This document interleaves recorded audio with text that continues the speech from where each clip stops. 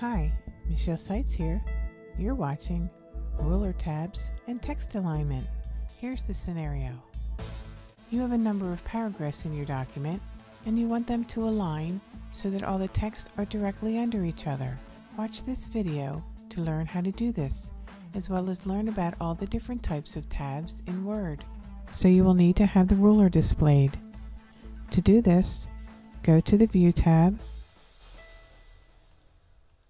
and in the Show group, click the box next to Ruler.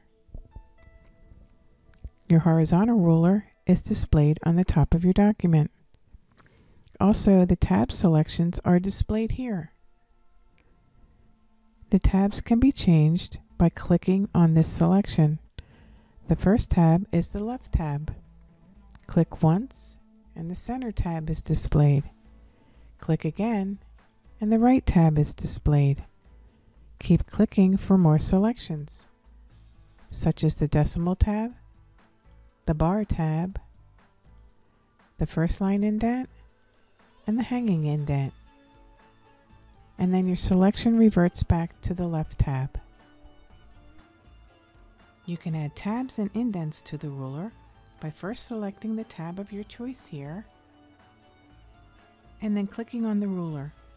So if you want a left tab, since the left tab is selected, just click on the ruler. Hit the tab key and start typing. If you want your text to start in the center of the document, you would choose the Center tab. Select the Center tab here, click on the ruler, hit the tab key, and start typing. For your text to be aligned at the right margin, you'll want the right tab selection. Click the right tab selection here, click on the ruler, and then if you want it in the right margin, select the right tab and drag it over to the right margin. Hit the tab key and start typing. Also note that as soon as you hit the Enter key, the next line will revert back to the left aligned until you hit the tab key again. The left, center, and right tabs are fairly self-explanatory. However, the other tab selections need more explanation. Let's start with the Decimal tab. This tab is useful when you have a few rows of numbers that you want aligned on the decimal point.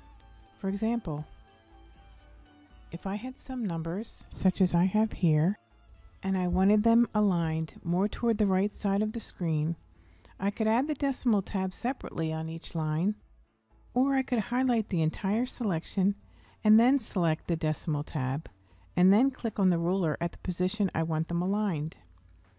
If you highlight the entire selection, after entering the tab on the ruler, you must deselect the text by selecting anywhere else in the document. And then put your cursor before the numbers and hit the tab until they align at the Decimal tab. If you do not deselect the highlighting and hit the tab key, your text will be deleted. Now you can see all the decimals are aligned. Remember, anytime you accidentally delete any text, just hit the Ctrl and Z buttons, or hit the undo icon. The next tab selection is the Bar tab. This tab will not position any text, but will only insert a vertical bar at the tab location. You don't need to hit the tab key. Just add the bar tabs on the ruler at the correct positions. With your cursor on that line, just type and the bar tabs will remain static and you can type right through them. While this example is not a practical application, I did it for effect. A more practical application would be to have some numbers and then apply the bar tabs between them. I'll highlight my selection and click on the ruler.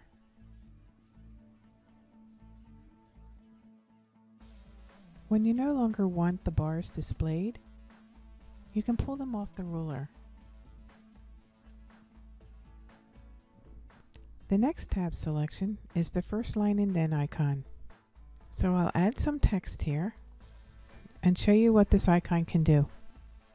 When this icon is selected and you click on the ruler with your mouse, the icon will move to that position. The first line of text only will start here. So in the first line of 7 years ago, the first line of text started at the first indent icon position. The next tab selection is the hanging indent icon. This icon is also represented on the ruler. This icon will align all the text in a selection except the first line of text. So if I click on the ruler, all of the text will move to this position. I can also click on this icon and drag it, and the text will move to that position. So I'm going to highlight these two paragraphs, and I'm going to show you what happens when I align both of these icons, the first line indent and the hanging indent. There's a little box below both of those icons. When both of these icons are aligned, the first line indent and the hanging indent, the little box will move all of the text at once to the position of your choice.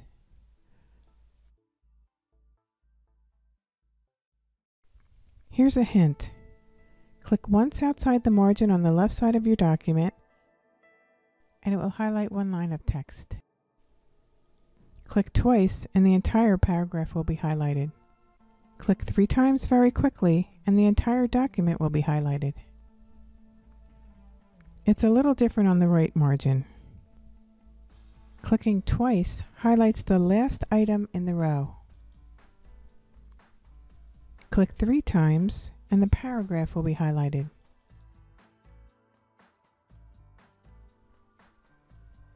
So at this position I have set some tabs to show you another way you can add tabs to the ruler in a more precise manner. Go to the Home tab in the Paragraph group, click the arrow in the bottom right of the group.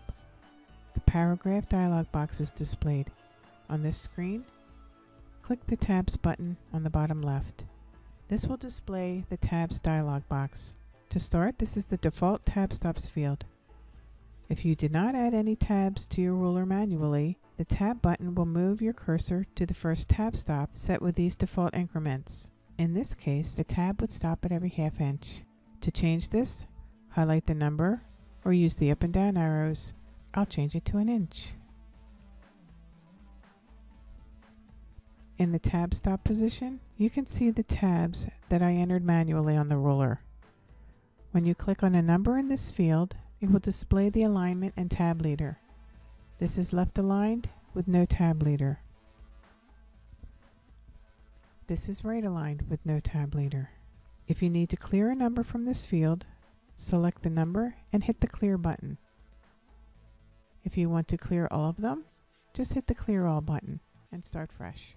In the alignment area with the radio buttons, you can select the type of tab you want to position on the ruler. There's also a leader area with radio buttons with the selections None, Dot Leader, Dash Leader, or Underscore Leader. To add a new tab stop with a more precise position, first, if there was a number in this field, you can delete it and enter a new number and select the alignment and tab leader if needed. Then you would click Set. Here I'll enter a left tab at 0.78 inches and click Set. I'll also enter a right tab with a dot leader at 6½ inches and click Set. Then I'll click OK because all of my tabs are set. Now I'll hit the Tab key and enter my text. And when I hit the Tab key again, it will move to the 6½ inch mark with a dot leader displayed. As long as the tabs are on the ruler, it will continue to add these types of tabs to each line until you pull them off the ruler or open the Tabs dialog box and clear them. Now I'll clear these tabs and show you that since I set the default tab stops at 1 inch, now when I hit the Tab key, my cursor will stop at every inch mark. And as you can see, it's stopping at every inch mark. And that is the end of this lesson, ruler tabs and text alignment.